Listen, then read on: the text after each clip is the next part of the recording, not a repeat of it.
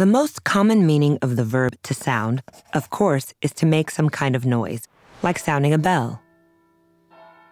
But there's another sense of the verb to sound, which means to penetrate or sink into something.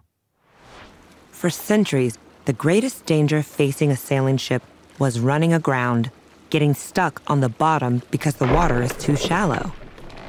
So when a ship was near the shore, sailors sounded the depth of the water using a long pole or a lead-weighted line to make sure the bottom was deep enough to continue. That's Baptiste's meaning when he says that he's going to sound the depth of this knavery.